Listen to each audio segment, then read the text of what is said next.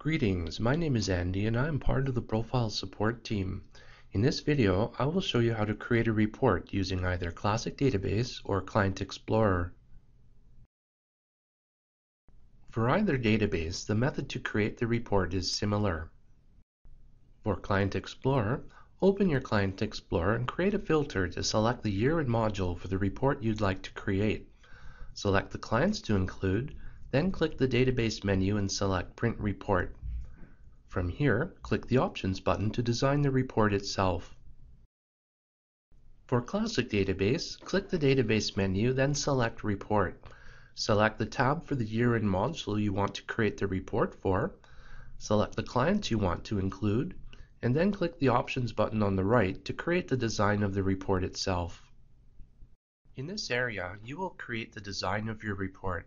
The top row contains the column headings that will be displayed on the top of each page, and the second row contains the actual information extracted from the selected tax returns. This row will repeat over and over for every client previously selected.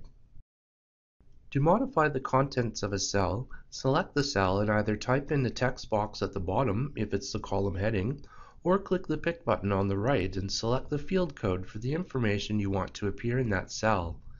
To create a new column, click the Add button to the right of column.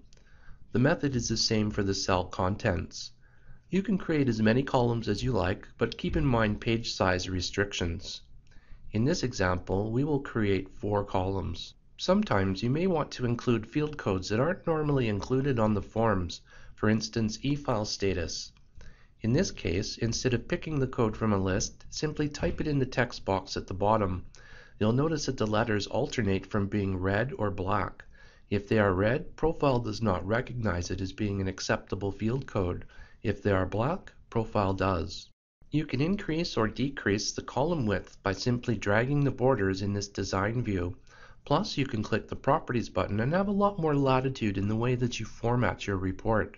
You can change the font, the background color, and various other things to make your report more presentable.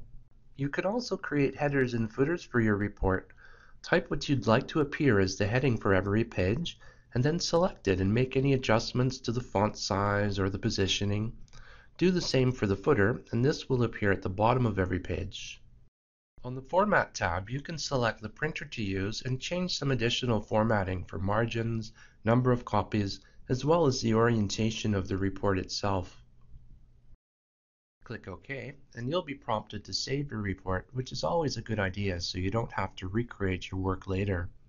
Then click Print Report, and your report will be printed to the same printer that you selected previously. Let's take a look at what a scan of our report looks like. It's simple, not very elegant, but you can add colors and different fonts and design it to the level of professionalism that you prefer. In summary, select the files for your report, design the column headings and report structure, select the information to include, then print the report. Thank you for watching my video, and I hope you continue to enjoy using Profile and other fine Intuit products.